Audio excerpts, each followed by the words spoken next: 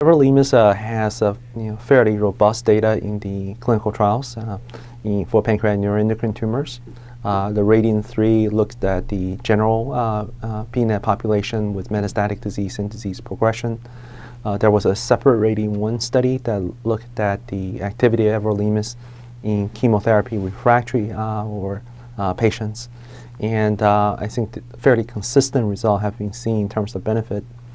Other treatment options in this disease could include sunitinib, which is a VEGF inhibitor, or cytotoxic chemotherapy. Streptozotocin is the agent that is approved by the FDA.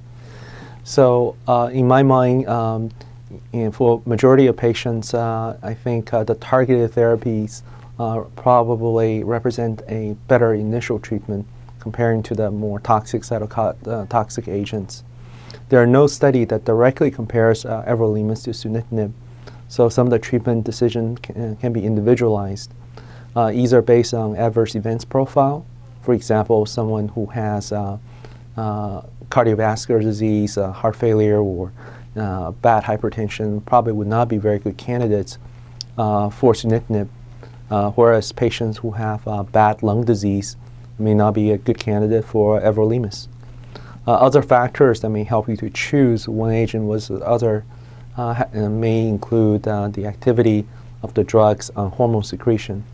So one difference is that in the everolimus studies, we have demonstrated that everolimus reduce hormonal output from these tumors, be it insulin, glucagon, or gastrin.